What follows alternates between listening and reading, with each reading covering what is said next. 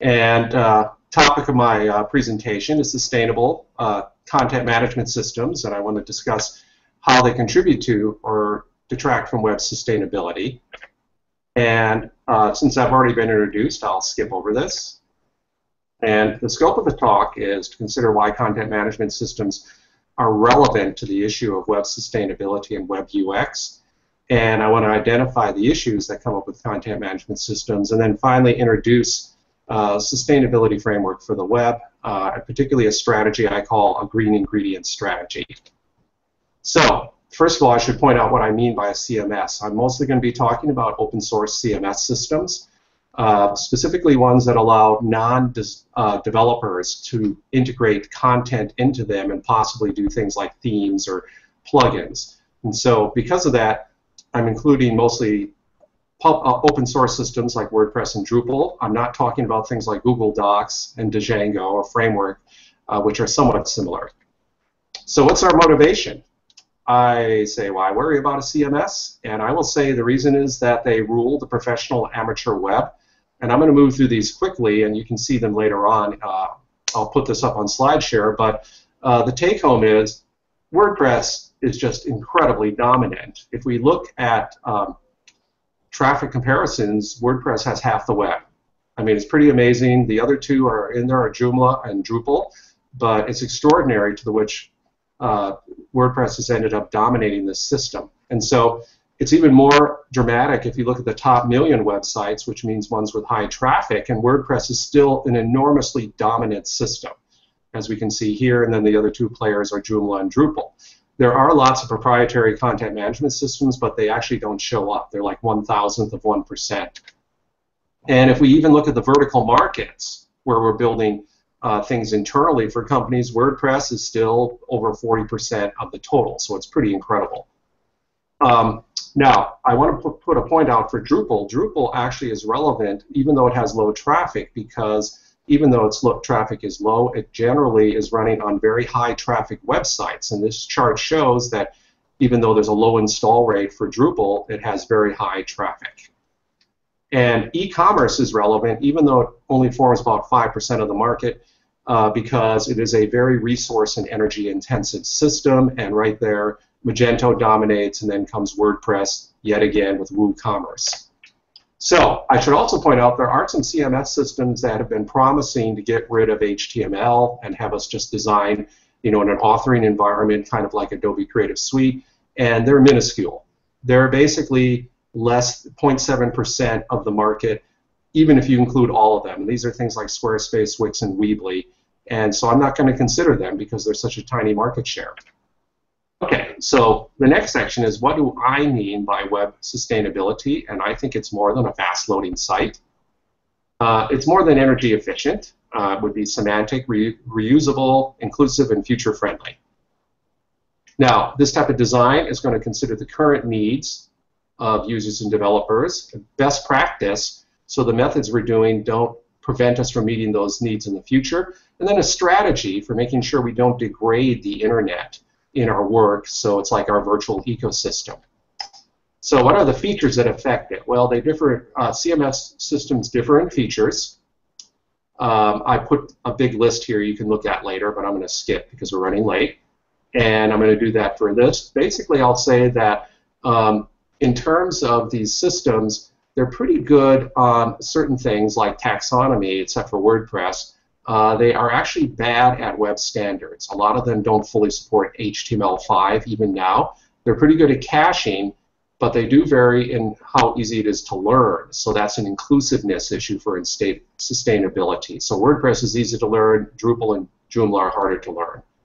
So how do they compare to their competitors? And I call these competitors client-heavy frameworks. And those are things like Angular and Ember that move all the logic onto the client instead of the server. So basically you build the app on the client instead of trying to build on the server.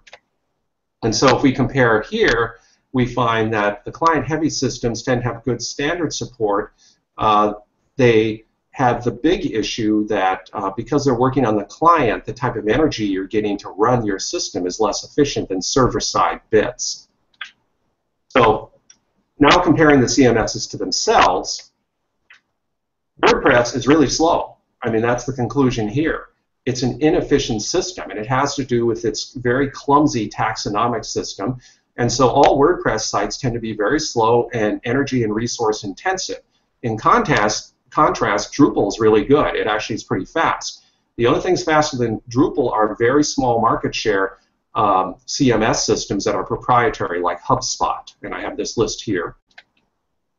Now, how, because I'm considering sustainability beyond carbon, let's say energy, how does the workflow affect things in terms of sustainability? Because in my opinion, if you get a workflow that's split into a waterfall, it's less sustainable than an agile or rapid design. And so I would say that WordPress, despite all of its faults, is pretty good in enabling a rapid design workflow, which fits a lot of sustainability criteria for small projects. And so just because it was a blog, it kind of supports collaboration. And the enormous numbers of themes means you can run all sorts of little design experiments very quickly by swapping themes. And having all those plugins and modules means you can do a paint-by-numbers website where you just push in modules for function, and they could be refined later. Now, in contrast, if you use something like Drupal and also Joomla, there's a difficult learning curve, and it really pushes things to the server side, and you get a split between the server-side developers and the front-end developers and the designers. And that is a social disconnect, and that's bad for sustainability.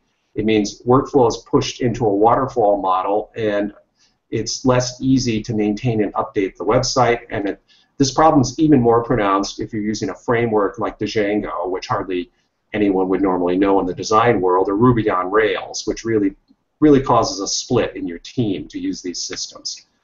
But the problem is WordPress scales very poorly in large projects, and it's because it has a taxonomy that's been adapted for blogs, and people shoehorn or manipulate it so it can be pushed into these other areas, and so you need kludges and workarounds. Okay, another question is access, and the question is, how does the ability to use pre-built themes affect who can design for the web? And that's because I consider inclusiveness a big part of sustainability. And so having themes plus plugins really opens up the web, so we don't have just professionals and a small elite designing the web, and that is good for sustainability.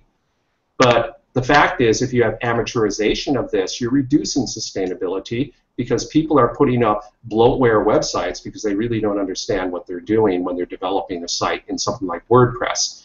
The other issue is security, is that the amateur web tends to be less secure, and that lowers the sustainability of the web. It's almost a pollution of the virtual ecosystem. And so how do we measure web sustainability? And we need some rules that are unique to web sustainability, in my opinion. And how do you know? And I think it has to go beyond carbon footprints.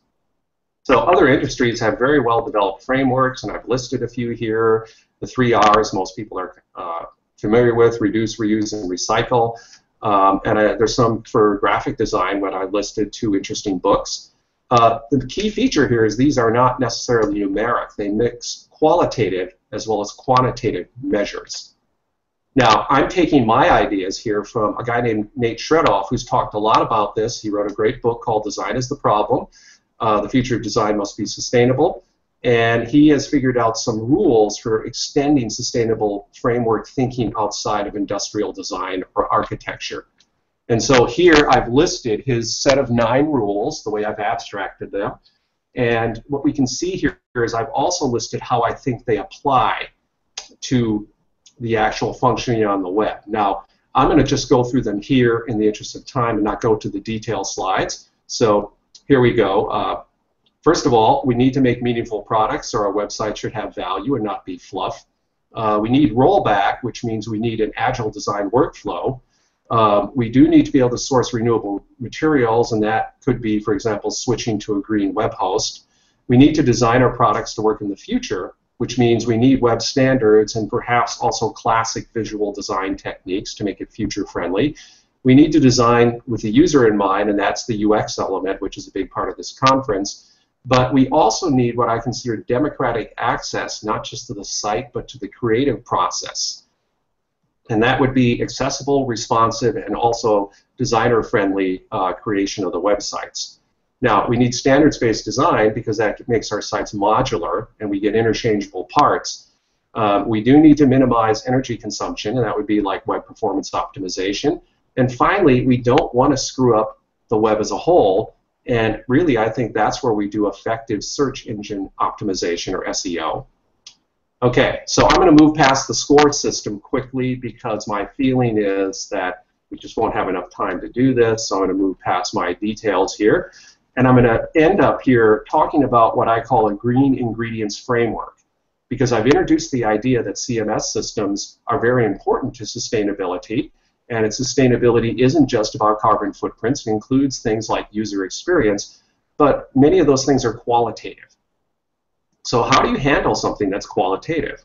And how do you score it, and how do you introduce it into your design workflow if I start a big project with WordPress or Joomla or something like that? And so we need to be able to measure sustainability and still use qualitative factors. We can't just go by a carbon footprint. It's way too difficult. And the reason it's too difficult is we don't have all the numbers. Now, if you look at other industries, they have numbers because they have these exhaustive analyses called life cycle analyses. And for us to do this on the web, we would just have to take an extraordinary amount of effort. And we just don't have all those numbers yet. We would need to figure out the office energy of the development. We need to do performance calculations for all the browsers. We need to check out all the server calculations of energy efficiency. But then we need to check out the local utilities. And then we need numbers for things like modularity of design and access, and we just don't really have a criteria for doing that.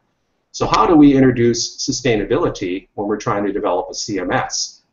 Well, I'm going to say we can use a technique called the green ingredients technique, and that allows for qualitative scoring, and that would be software for UX, UI, workflow changes, and appropriate design strategies. And so here's how we do it, and I call this the Ouroboros strategy.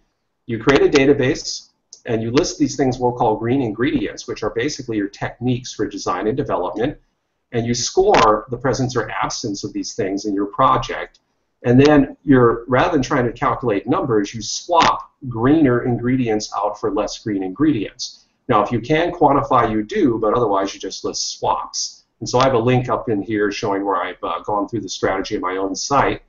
And so basically you need to create this table, swap the ingredients, score it in a non-numerical way unless you have numbers, and then if you have quantitative tests that you can do, you can put all of this next to the quantitative test. And so the advantages are we don't need a lot of calculation to figure out if we're making good sustainability choices. Sustainable progress can be detailed in terms of design choices instead of just numbers, which are more understandable, and that means we can create visual deliverables that we can show our stakeholders in the design and development process.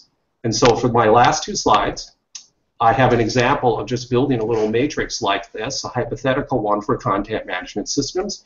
And here I've listed what I mean by green ingredients, which are aspects of design and workflow, software libraries, techniques, where we host in the cloud, whether or not we've got updates on the site, whether or not we have good SEO, search engine optimization, whether or not the design is flexible within the CMS, and whether it's scalable. And in many cases, because we don't have numbers, I just scored up or down. And then if I do have a number, I've scored a number. Now the result is I've created a chart that we can all look at in the design team and the stakeholders and decide if we're on a sustainable course. So this might be the way we would choose our CMS. Then my last slide here shows an idea that once we're starting on a project, we can use this green ingredients strategy and compare it. So I have two scores up here, web page test and EcoGrader. And what I'm showing here is basically as I introduce green ingredients, which would be things like improving SEO or putting in a cache or changing my web host to a greener host, we can also have it running against these things like EcoGrader or web page test and then score it. And once again, we have a deliverable that we can use to advance the sustainability process with everyone in the design and development team.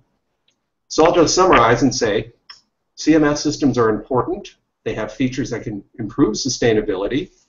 Considering sustainability requires a framework, and we need to go beyond carbon footprints to make people start doing this.